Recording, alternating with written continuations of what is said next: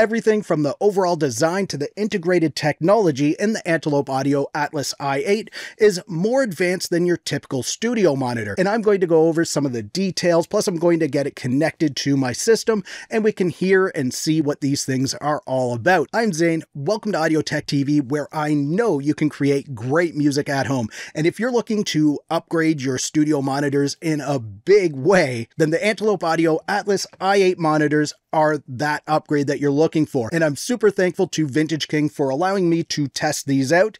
And they have more than just vintage gear. They have the latest software and hardware like the Antelope Audio Atlas i8. So be sure to visit them before you purchase your next piece of studio gear. All right, now the first thing I want to get out of the way is the price. These are pretty much $5,000 for the pair, so $2,500 a piece. And for the typical home project hobby studio, that's probably going to seem like a lot. But for a more established and serious studio, then $5,000 for a really nice set of studio monitors isn't too bad, especially with what you're getting in the Atlas i8s. All right, now let's talk about the build quality a bit. These things, they are absolutely solid and they weigh just over 50 pounds each. So you want to make sure wherever you're going to be installing these, if it's on stands, if it's going to be hanging them from somewhere or on your desk, you want to make sure that it can handle that kind of weight because they are solid. They do weigh a lot and they feel like they're going to last you pretty much forever. And I think you can see my current studio monitor over my shoulder over here. This is a 5-inch studio monitor that I have, and you can see it stands about the same height as this one, but that one's actually on a 4U studio rack there. And this one is just flat on my desk. So it's not only going to be a huge upgrade in sound, but it's also a huge upgrade in size. Now, the cool thing about these is they're designed to be even smaller than what they sound like. So these give off the sound of a 12-inch woofer, but inside this is an 8-inch woofer. And the way they do that is through the isobaric design. So it has this 8-inch woofer that we see here, but also on the inside, we have another identical speaker that's enclosed, and that helps to give this the sound of a 12-inch woofer, which allows this monitor to have a smaller footprint.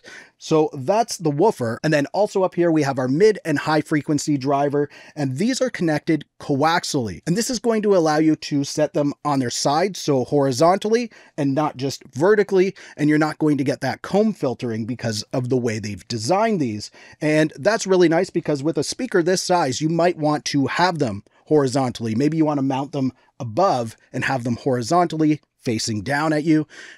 You have that versatility with however you want to install them. Now I'm going to flip this around and we'll have a look what's on the back. So on the back here, we have your typical XLR and TRS combo jack for your input. Now on these, you also have a digital AES 3 connection and you have input and output, so you can daisy chain these speakers, which is really cool if you want to do surround with them or something like that. It gives you even more flexibility with how you want to use these. And then you'll notice that you have this integrated screen right on the speaker, and that's going to help set these up, and you can change some settings on the go by using this. And you have the control right here. Very easy to use that way. Feels nice. There is a USB port on the back. Now, this isn't a USB speaker. What the USB port allows you to do is connect it to your computer, and then there's software where you can upgrade the firmware for this, and then you can also adjust the settings that way instead of having to use this onboard screen. So it can make it easier if you need to change some settings on the fly, or if you just want to set it up that way and have that flexibility available to you without having to turn your speaker around to use that screen. What I'm going to do now is actually connect these to the computer using the USB, and we can see what that software is all about. I have the Atlas i8 connected to my computer with the USB cable right now. The power's plugged in, but they aren't turned on. And we're going to do that in a bit. But first, if you are interested in getting any more information on these, or maybe you want to grab them for yourself, be sure to visit Vintage King. You can grab these over there. You can compare them with other products, or you can completely outfit your studio through Vintage King. And of course, if you want some of that vintage gear, they have that as well. So be sure to visit Vintage King for all of your studio hardware and software needs. And they even have flexible payment plans to help you get your gear quicker. Antelope Audio recommends that we connect it to the computer first and see if there's a firmware update. And the way they recommend to do that is to hold in this button here, and then turn the power on. And then you're going to see this golden update on the screen here. So we can let go of that. And now we can connect our USB cable. And it says setting up device, and it's going to take a little bit of time for the computer to install the driver for this. And then once it's set up, we're going to use the Antelope Audio launcher to activate this and do our firmware update. So you can see the Antelope Audio launcher has recognized the studio monitor right away, and it says there's a firmware install pending. So I guess we can just click to install it.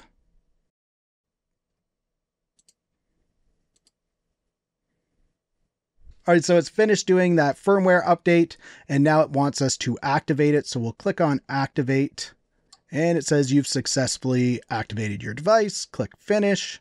All right, now we have the firmware updated. Let's just take a look at this control panel here, see what we have going on. So accessing all the settings on the screen here, we just hold down the button for a second, and you'll see all of your different things that you can change. And you can use the rotary here to scroll through those. And then when you want to access something, you just push it in. And you can see we have analog on here. But if we wanted, we could change that to whatever else we might have. But I need analog on there.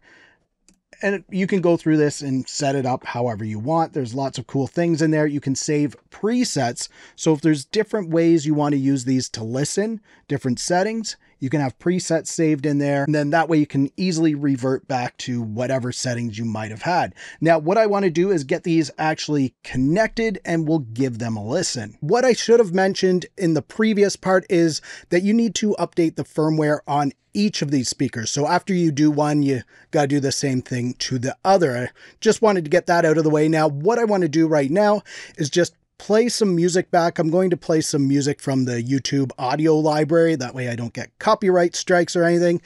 And I'm going to play it back, and I know it's not going to be perfect, but we can listen to what that sounds like.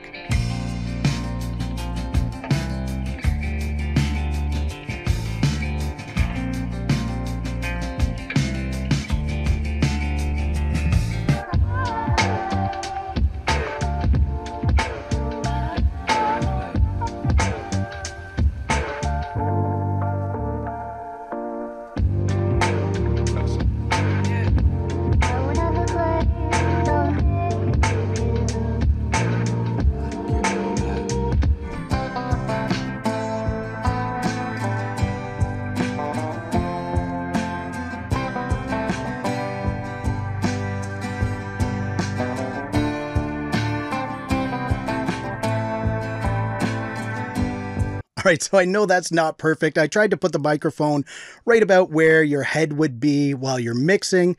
And yeah, you're going through the mic and all of that. So it's not a perfect example of what they sound like, but I can tell you they do have a lot of low end to them. So if you were to get these, you wouldn't really need a subwoofer unless you wanted one in addition to those. But they fill up the low end really nicely. And I have my subwoofer bypassed right now, and I wouldn't need it.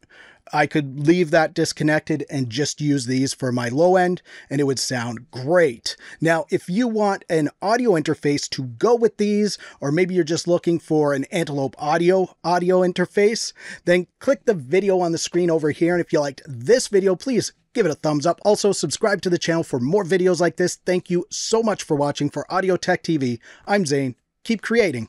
Fist bump. Thumbs up.